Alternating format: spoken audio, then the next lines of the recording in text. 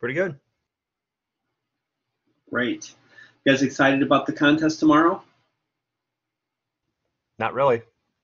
No? Yeah, I'm not picking up a lot of excitement, but, you know, hopefully you can muster that excitement tonight as you complete your training.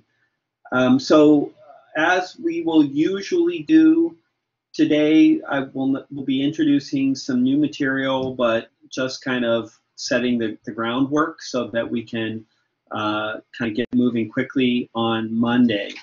But if anybody has any questions about the material that's kind of more relevant to your upcoming contest, I'm happy to talk about those today.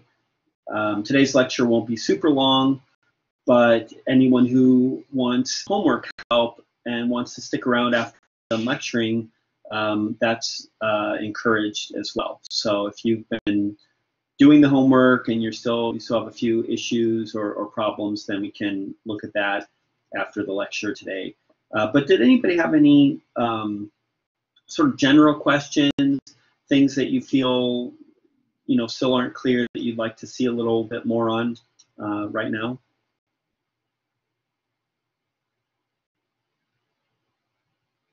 No?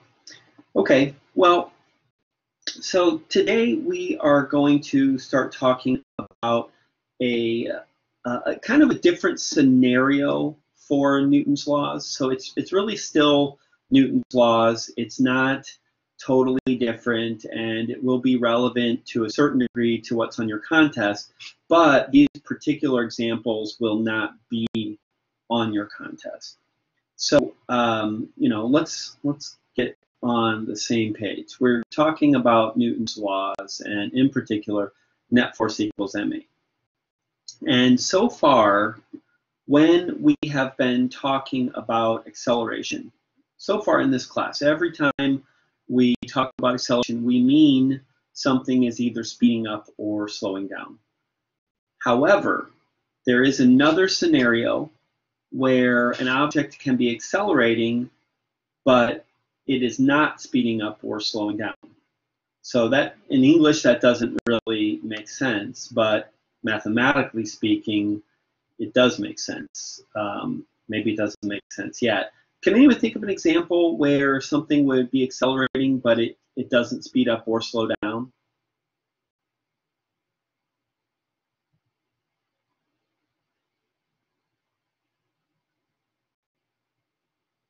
Now, this isn't so easy to think about.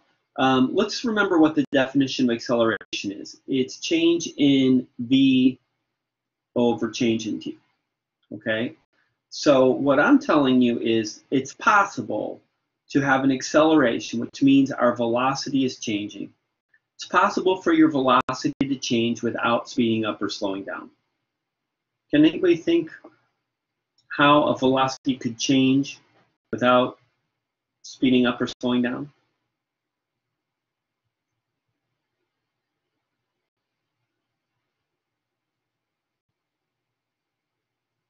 Looks like I stumped you guys. Okay, this will be a good contest question. No, I'm just kidding. So, well, remember a velocity is a vector, right? It's a vector. And so if the vector changes its direction without changing its length, then that would be necessarily involving an acceleration. Okay, so when we change the velocity, there's two pieces that can change, the magnitude and the direction. When the magnitude changes, we say the object is speeding up or slowing down. When the direction changes, we don't really have a special word for that. We say it's turning. Okay, it's turning. So the case that we're talking about now, today, and moving into next week, is what happens when an object, when it's changing direction but without changing speed. That also is an acceleration, so it also requires a net force. So the kind of stereotypical example we typically give for something like this is something just moving in a circle. Okay, so if something moves in a circle, say the center circle's right about there, that's not really the center. It's hard to find the center of the circle after you draw the circle. Okay, so if I have an object that is moving around in a circle at constant speed, that would be the kind of perfect example of something that is changing its direction all the time, but not changing its speed. So let me draw some velocity vectors here, just so we can visualize this. So maybe I have an object and its velocity looks like that at one point in time, and then some later point in time, it looks like that. So we would have a v initial and a v final. So what is this object? Maybe this object is a car, and we're looking at the car from the top. So it's driving around in a circle. Now, if I wanted to characterize that acceleration, I would have to be able to subtract the vectors. So we know how to subtract vectors. We, if I want to do v initial plus v final, then I would add them tail to head.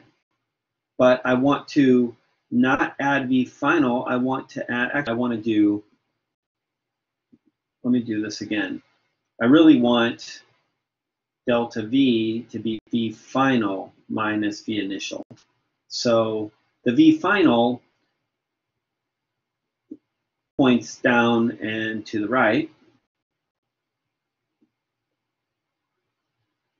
And v initial, what I was saying is if we were to add v initial to it, we would add the tail of v initial to the head of v final. But I don't want to add v initial, I want to add the negative of v initial. So that this way. This is minus v initial, and that's v final. So when we subtract vectors, it's like adding the negative of a vector. And so the delta v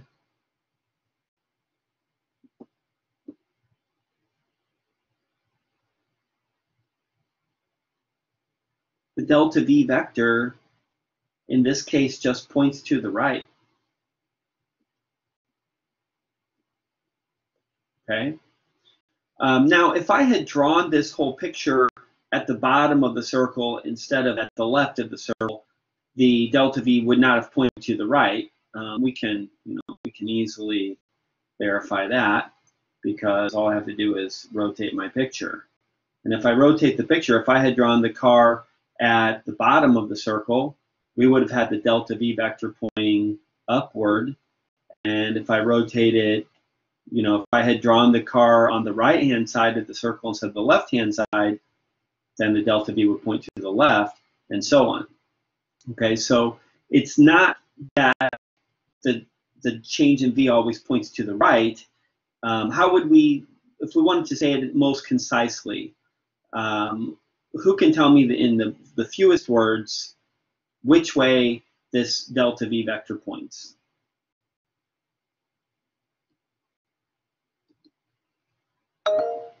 Ziad? The center of the circle? Yeah, it just points to the center. That's really what it is. So because delta v points to the center, the acceleration also points to the center. So, we could say this is, the acceleration or delta v. Either way, that thing, the acceleration or change in velocity over change in time, points toward the center of the circle. And so we give this thing a special name, centripetal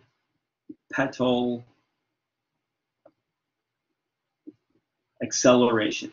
And that's what the next chapter is really about, centripetal acceleration. So this is an A, P-E-T-A-L. So the etymology of this word, centripetal, it means center, P-E-T, that's a Latin root for seeking. So like a petition, when you make a petition, it means you're seeking something. And, historically, a petitioner might be a single person who would go to the Pope or go to the king or some authority with like pleading for some case. That would be a petitioner. And so this is center seeking, a center seeking acceleration. And that means that the net force must be a center seeking force, a centripetal force. So in this situation, as a car goes around the circle, there must be a force, a net force on the car that points toward the center of the circle. Can anyone tell me what force might be responsible for that?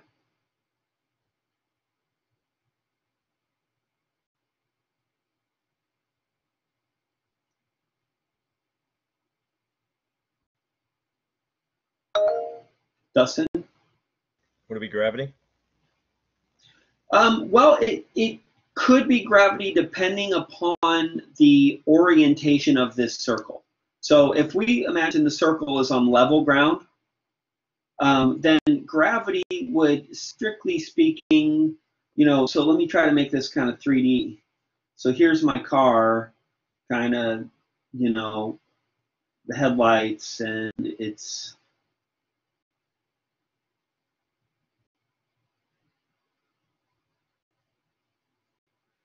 something like that.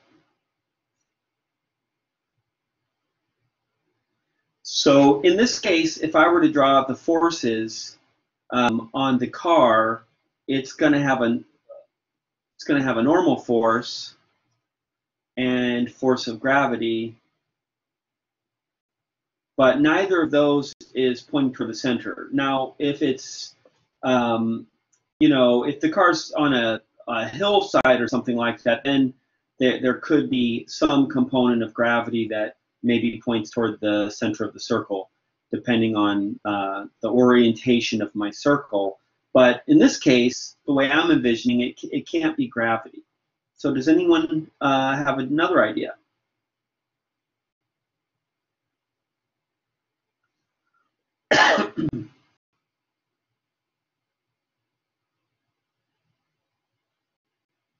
So it's actually not obvious until you hear it, and then I think it becomes obvious. The force that's responsible for keeping the car going in a circle is friction.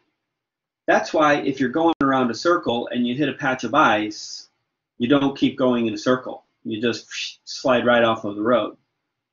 Okay, so you cannot turn quickly if you don't have enough friction. That's why that's why sometimes on an exit ramp on the highway, there will be this sort of yellow sign that says speed limit 15 miles per hour. And you look at that and you go, 15 miles per hour. Well, that's talking about if it's like really slick, freezing rain or something like that, you better slow down, because if you go, beyond a certain speed, you don't have enough friction to make that turn. Okay, so, but friction is so weird, because we're used to thinking of friction as being backward, and that's true if we're slowing down, but friction will be forward if we're speeding up, and if we're turning, friction is going to be pointing sideways. In fact, that is why we turn the wheels of the car. In this case, the wheels would be turned to the left to try to create some friction pointing toward the center of the circle. And the real picture, let me use over here green. The real picture would be that the friction from the tires would point a little bit forward, like it's pointing to the left but not at a right angle, but then there would be some air resistance, and the combination of the air resistance and the friction winds up acting like we just have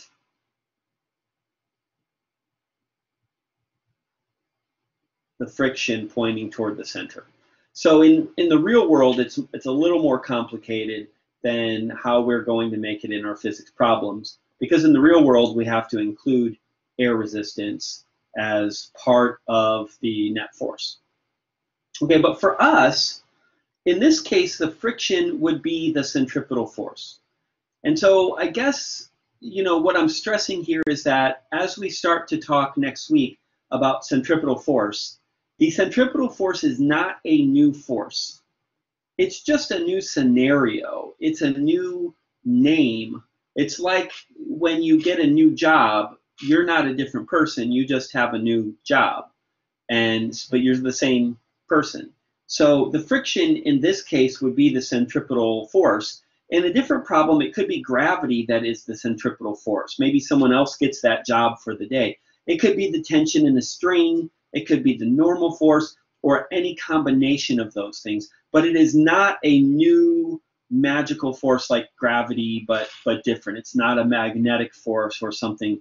I mean, it could be. If there's magnets involved, then maybe the magnetic force would be the centripetal force. But really, when we say there's a centripetal force, it's really no different from saying there are X components to forces. Normally we break forces into X and Y components, and when we have circular motion, we want to break them into centripetal components and, say Y components. So in this picture with the car, instead of splitting my forces into X and Y, I would split the forces into centripetal and Y. Okay? So anyway, that is what we're going to be talking about, centripetal force. And what we have so far figured out is the direction of the centripetal acceleration and centripetal force, but we don't know yet how to figure out how big, the magnitude of that thing. So the direction. Now I do want to dispel a certain idea which some people have, and this is maybe a little bit easier to talk about in the classroom because I can kind of gesture and things. But some people have probably heard about something called centrifugal force. Has anyone heard of that? Centrifugal force or centrifugal force? Sometimes people say, raise your hand if you've heard of that thing. Okay, couple people. If you've heard of that, what is the context that you've heard of that?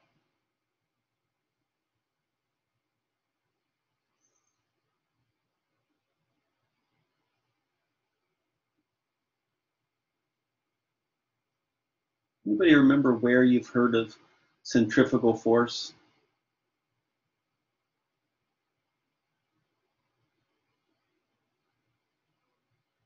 Okay, well, maybe it's a good thing if you don't know much about centrifugal force or centrifugal force, because those are, let me give you an example. Sometimes people do a trick with a bucket of water.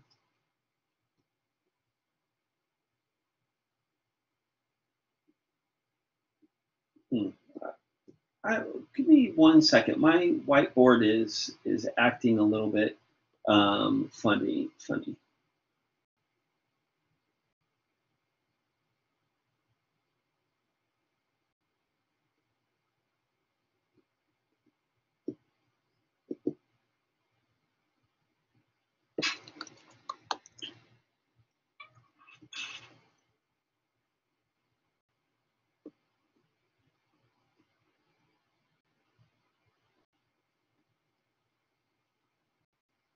I'm gonna reset my whiteboard. Give me 30 seconds.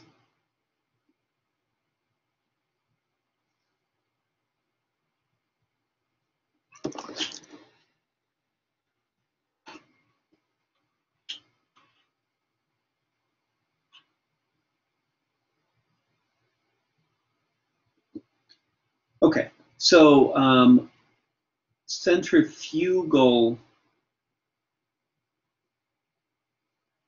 force. I'm just addressing this because a few of you have heard of this, and it can lead to some misconceptions. So one of the examples people sometimes use of this is when you have a bucket of water, and inside the bucket it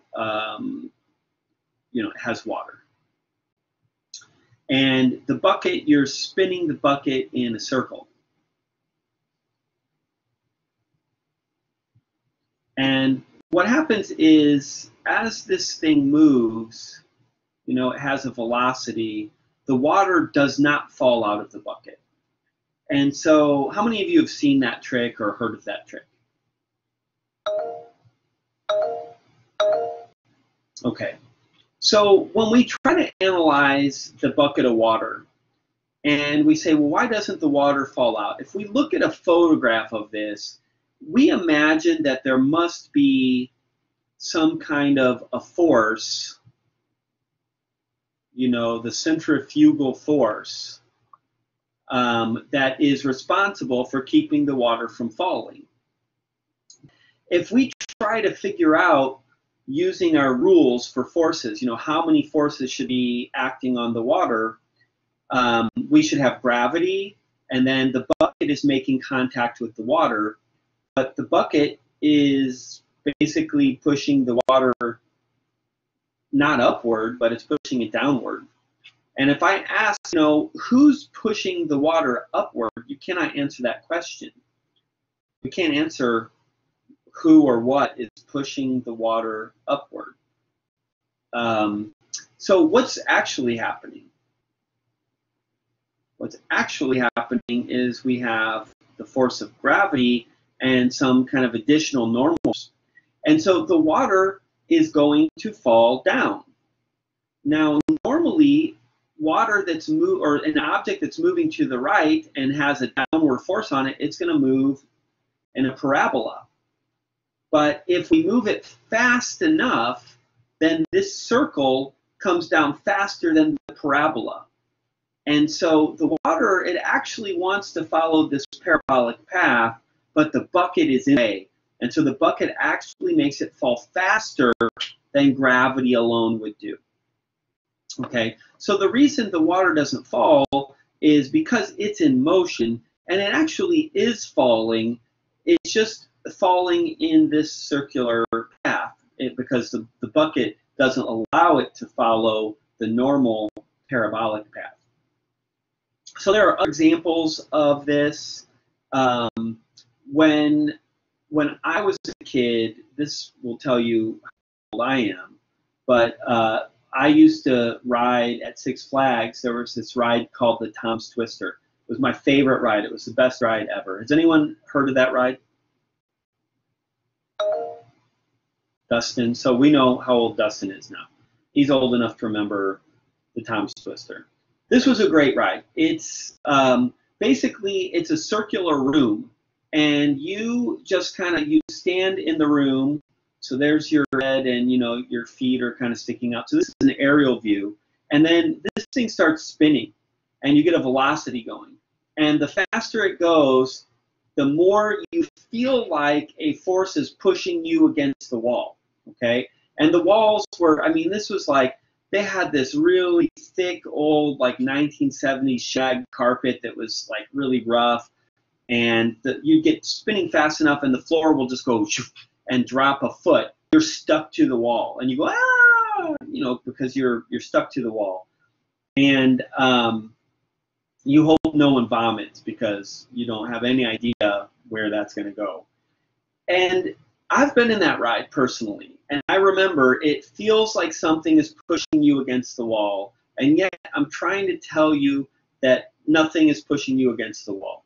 Okay. How many people, if you didn't ride the Tom's Twister, how many people have been inside, even if it wasn't the particular one I'm talking about? Okay, so some of you know what I'm talking about. Now, if someone asked me who's pushing you against the wall, I would look around and say, that's a good question. Nobody's making contact with me. Where's the contact on me? The contact is between me and the wall. And that's what I'm feeling. I feel contact with the wall, and my mind interprets this as if somebody must be pushing me into the wall. It's not common in my lifetime for walls to be moving, but that's exactly what's happening. This wall is moving. And the same thing would happen if the wall balls in your room just suddenly started moving toward you, and they hit you, and they, they start pushing you, psychologically, you don't expect the building you're in to start moving, so you would imagine that something is pushing you up against the wall, instead the wall is coming toward you. But that's what's happening. As you spin around, your body wants to move in a straight line, but there is this normal force, and that normal force just keeps pushing you toward the center of the circle, and that's why you keep going in a circle. If the wall disappeared instantly, then, which by the way, I think that would be an even better ride than the Tom's Twister. You're spinning around and then the walls open up. You would not fly outward. Okay, you would instead just follow your velocity vector, and you would, go this way, and hopefully they put some kind of big, pillow there for you to land on. I would ride that every time if they had that ride. At any rate, there's a lot of examples of what happens, what we call centrifugal force, and it typically comes from a misunderstanding, often because we're trying to analyze something in a reference frame that is moving, like a moving room.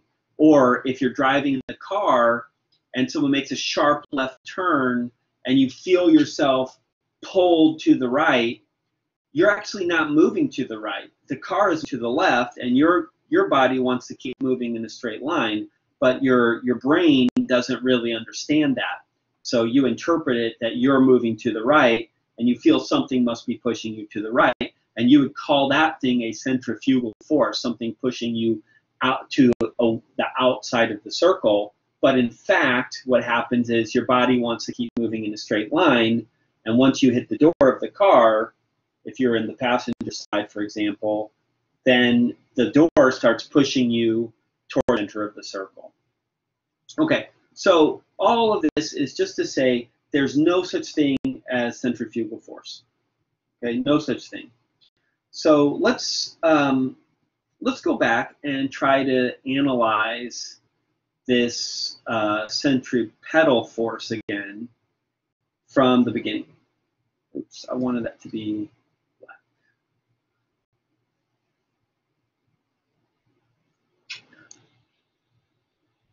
There we go. We have a big circle, and we're going to have an object that moves around this circle. Let's start the object just on the edge here. It's going to make our math a little cleaner later. So that would be my V initial. And then sometime later, we're going to have a V final vector, which is the same length, but now in a different direction. And if I try to identify the center of the circle, then we could draw the radius of the circle there and there. So those are both the radius, and we're going through some kind of angle theta as we go from point A to point B. And this takes some amount of time. And what we're trying to do is we're trying to find the length of the delta V vector. Okay, the length of it. We know the direction is going to be pointing right toward the center of the circle. But how do I find the length of this thing? So this is what I'm going to do is it's a proof, but it's a little abstract. And like I said, today is just to kind of get things rolling. I won't ask you to repeat this proof, but I want to show it to you. So how do you exactly, if I subtract these two vectors, how do I find the length of the difference? So I'm going to use a little bit of a math trick. I'm going to draw a different circle. Okay, this circle is just a math device.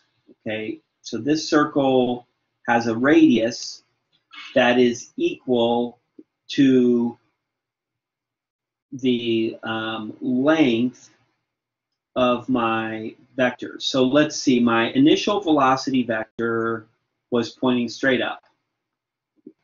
Make that red. And my final velocity vector kind of pointed at an angle like that. Let's see. So I'm taking this initial velocity and this final velocity, And I'm basically putting them at the center of the circle coming from the same origin. Okay, and I'm only doing this because I know some math about circles that will help me. Now, where does delta V appear here? Well, to get delta V, I take V final minus V initial. So I have to draw my minus V initial vector there. That's minus V initial. And then the delta V is going to be the resultant vector if I add the V final and the minus V. So delta V is right there, but because this thing forms a parallelogram, we can see delta V is this, what's called a chord on the circle.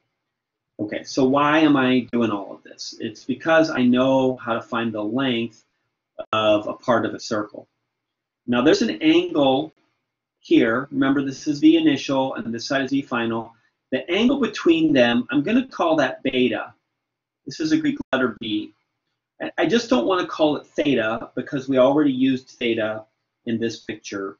But at the end of the day, I'm going to show you that those two angles are actually the same anyway. I just don't want to assume it before we prove it. Okay, so how do I find the length of delta V? Well, here is my assertion. There is an arc length which goes from here to here. And that is the length of the curving piece of the circle.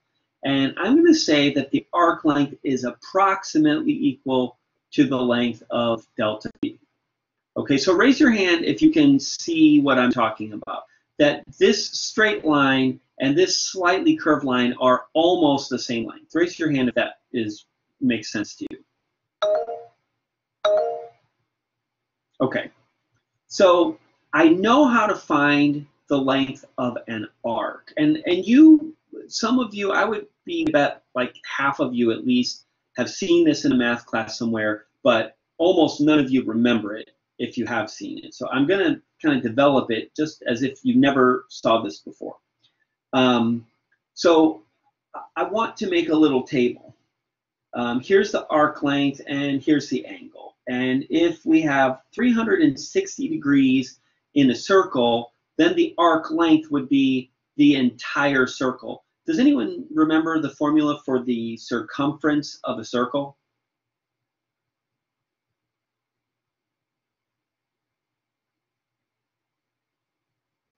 Well, someone probably does remember it, but it's 2 times pi times the radius of the circle. Okay?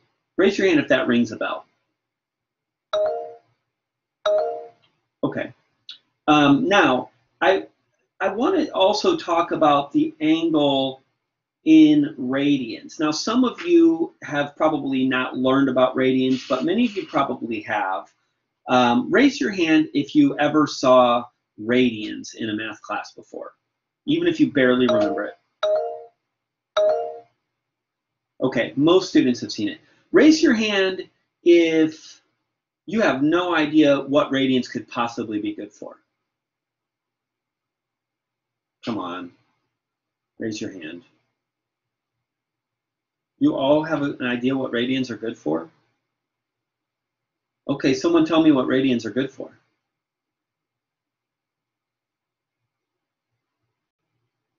I'll tell you honestly, when I was taking math classes, and I love math, so I didn't really protest or anything, but I always felt like radians were kind of pointless. Like, what's the point of this?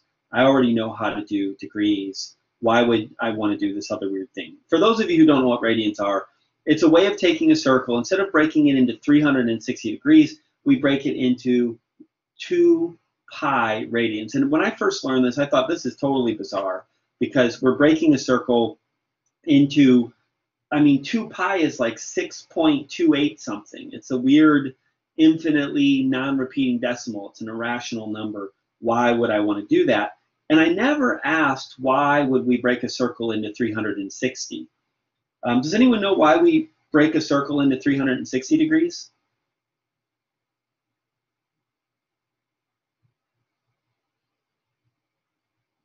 No fair Googling it. So we break the circle in 360 degrees because there's 360 days in a year, right?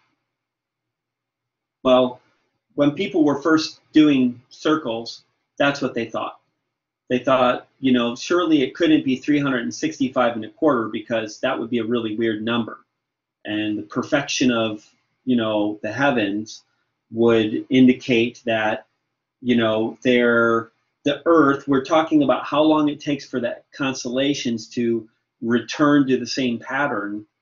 That takes around 360 days. And it was thought it must be exactly 360, even though we know that that is off. So anyway, if you like 360 degrees, it's based on a misperception of the length of the year. And if we lived on a different planet with a different length year, we would have a totally different number there. Okay, anyway, I just want to talk about degrees and radians at the same time. Now, what if we do only half a circle? If I only do 180 degrees, does anyone know what the circumference would be for just half a circle? Ziad. Pi r? And how are you getting that?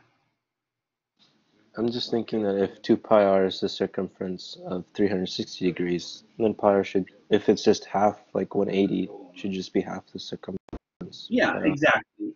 Exactly right. And what would the angle in radians be? You know that? Anyone know that?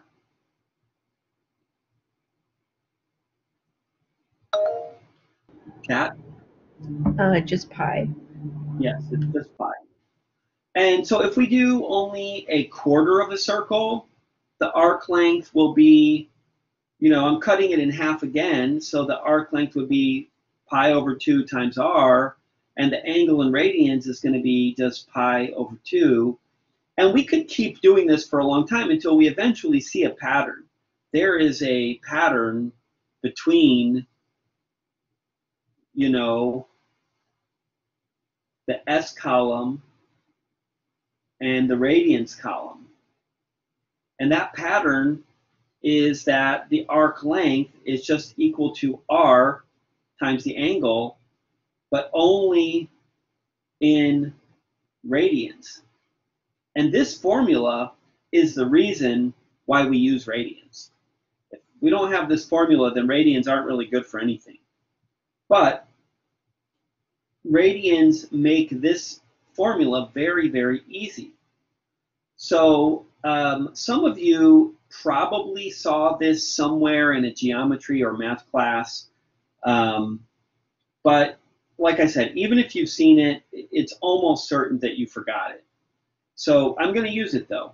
The arc length of any circle is the radius of the circle times the angle through which that arc length is measured. So in this case, that angle is called beta. That's like a B. If you don't know how to draw that, it's like a B with a tail. Okay? And the radius of this circle, remember, this is just a math circle where I just drew both of these velocities coming from the center of the circle, and I put them in a circle because I know they're the same length, because we're talking about a car driving around a track that doesn't speed up or slow down. So the length of these velocity vectors, I'm just going to call that b, that is the radius. And so we can say that the delta v vector is approximately equal to the velocity times this angle beta. Okay? Any questions so far?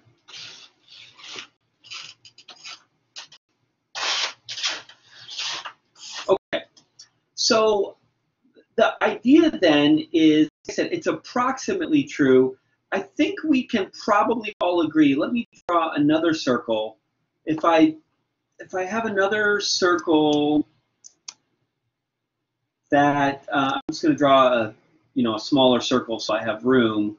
But if I had drawn my vectors separated by a wider angle, so that this is delta v and this is s, then this approximation would not be good. Okay, can you see that? Right? If you can see, the approximation would be pretty crappy if I had a big angle. Okay, but the reverse is true also that if I made this angle very small,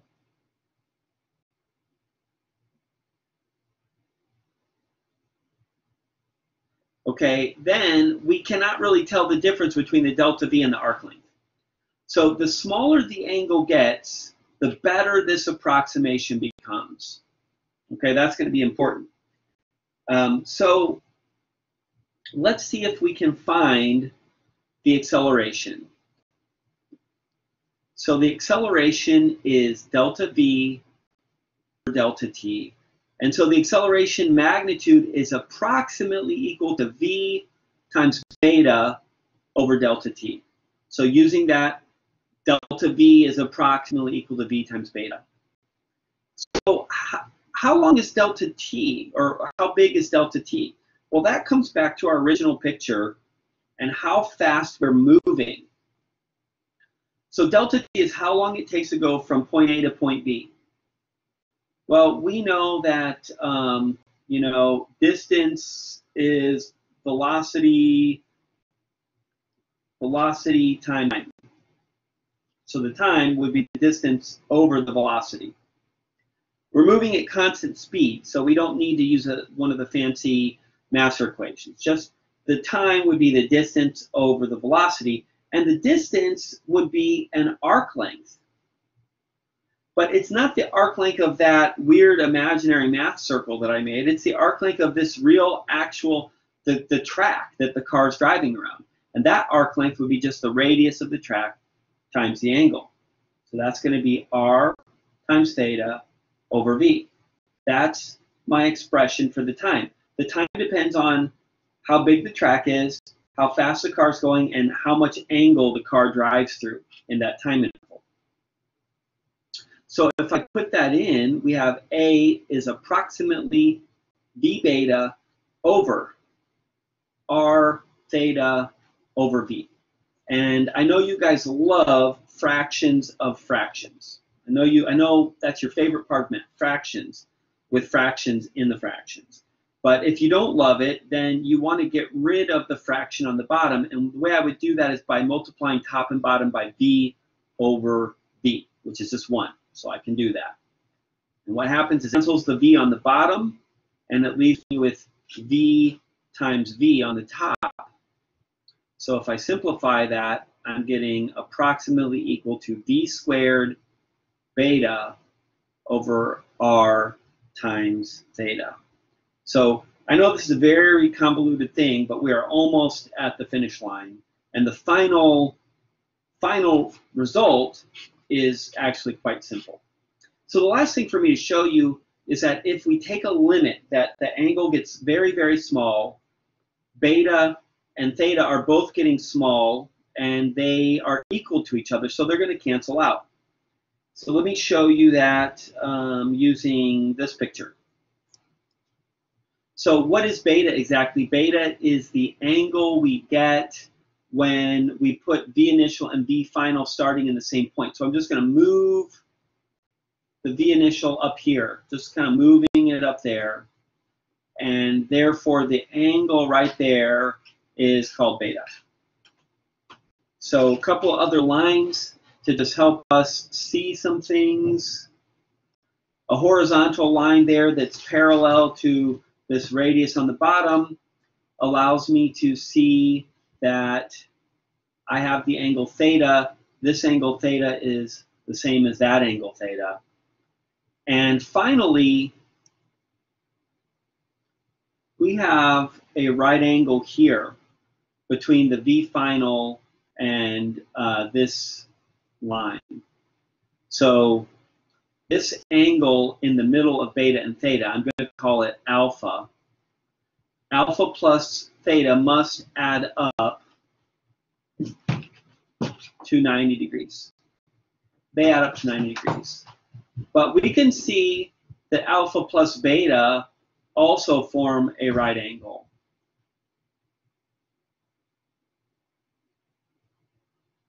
And so this may be enough to convince you that theta and beta must be the same, but if not, we just subtract the equations. And when we subtract them, we get theta minus beta equals 0, or theta equals beta. So the beta just cancel out. And we can make the angles as small as we want, getting infinitely close to 0, and they still cancel. And that means that this approximation actually is perfectly accurate. So this is known, I'm going to put a little C here. This is called the centripetal acceleration. And it is, it is the component of the acceleration vector that points toward the center of the circle. And this indicates that the size of the acceleration depends on how fast the car or object is going and the size of the circle.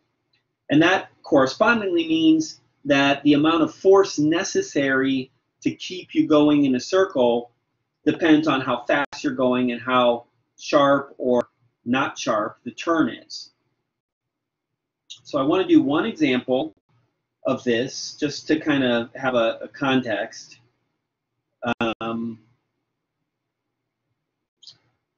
Well, I'll just draw a new circle.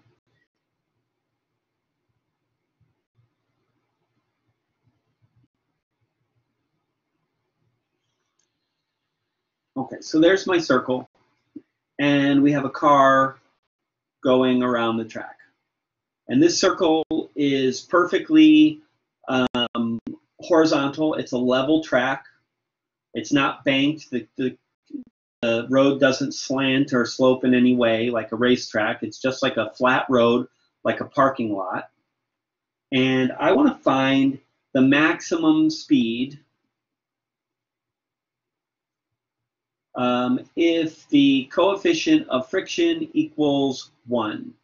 And we maybe have a radius of 30 meters for this turn. So how fast can the car go? So in this case, as I showed you before, the force that has a centripetal component is just friction. So if I want to use Newton's second law, we split this equation into a centripetal direction and the y direction. And again, the y direction, if maybe we look at our car kind of head on, in the y direction, there's going to be normal force and force of gravity. And then the friction is the one pointing in the x direction. Okay, so that's it's not a very desirable car, but it's a car. And so when I do some of the forces in the centripetal direction, it's just friction. And that gives me m times a centripetal. And in the y direction, we have normal minus, let me move that a little bit, normal minus force of gravity equals m times ay. So we're really doing just exactly what we are doing on chapters 4 and 5 for your contest. We're just now applying it to circular motion. So the y direction equation tells me that the normal force is just m times g. We know friction is going to be mu times the normal. And now we know that the centripetal acceleration is v squared over r. So the difference here between all of our other examples in chapters 4 and 5 is we're not solving for the acceleration now. We now know that the acceleration is a function of the velocity and the radius. And so we use that instead to find the velocity or find the radius. We know mu times normal is mu mg because we solve for the normal force. And that's equal to mv squared over r. The m's cancel. And v squared is equal to mu times r times v. And we get a formula for v. which is mu times r times g. The particular numbers we have are 1 times 30 times 9.8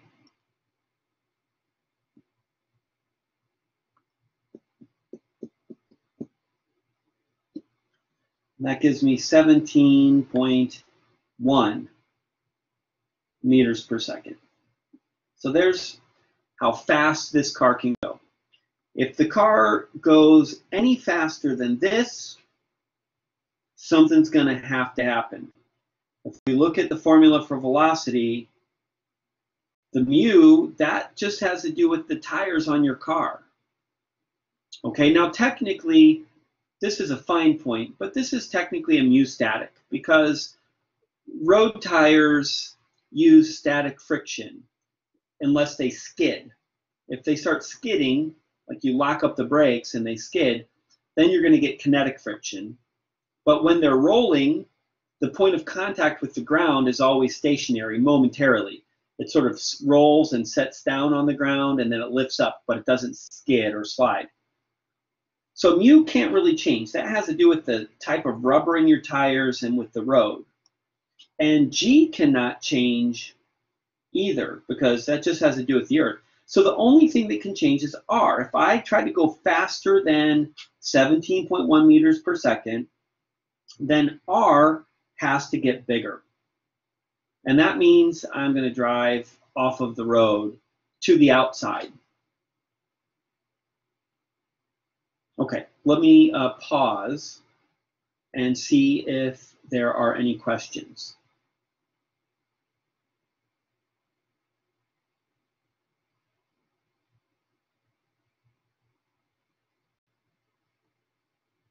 So a few things we see here, the bigger the radius, the faster we can go. And this is why the turns on the clover leaf on the highway are really big, because that if they're big enough, you can just keep going at the same speed. Now, the cleave turns are additionally banked, which we will talk about next week. That's more complicated, but that allows you to go even faster than just friction alone would allow. Secondly, if we're driving around and we hit an icy patch. So if I hit an icy patch, the value of mu is going to go way down, maybe from 1 to 0.1. So when mu gets smaller, the velocity can't get smaller. You don't just slow down when you hit ice. I mean, that would be awesome if the universe worked that way. Anytime you're running or driving or something on your bike and you hit a patch of ice, when the friction goes down, you instantly slow down. But that's not what happens. You keep going the same speed. So when the mu gets smaller, the R must get bigger. If mu gets cut in half, R has to double. And so again, if you're driving along and you hit an icy patch, you're gonna get a really big radius, which is almost a straight line, if the ice is very slippery. But at any rate, again, you're going to slide to the outside. In fact, pay attention the next time, which may be a while, but the next time, maybe in the winter, that there's bad weather and you see cars on the side of the road, they will always be on the outside of the turn. Okay, they're never going to slide off the road to the inside, unless maybe if there's a collision, so something knocked it to the inside. But just cars that slide off the road because slick roads, that's always going to be the outside of the curve because of this equation. Okay, so that's basically just an introduction to centripetal acceleration and centripetal force. Tomorrow you have a contest on forces in general, but when we come back, we're going to dig into centripetal force and centripetal acceleration.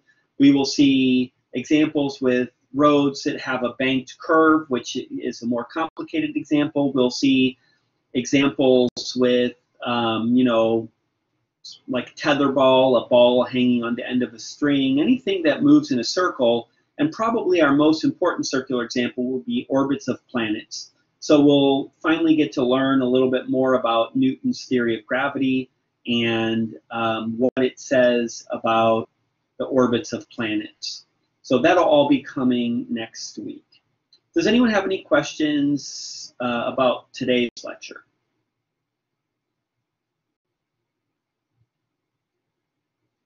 Okay, so as I said, today I'm going to stop the recording, but you can stick around for questions on homework.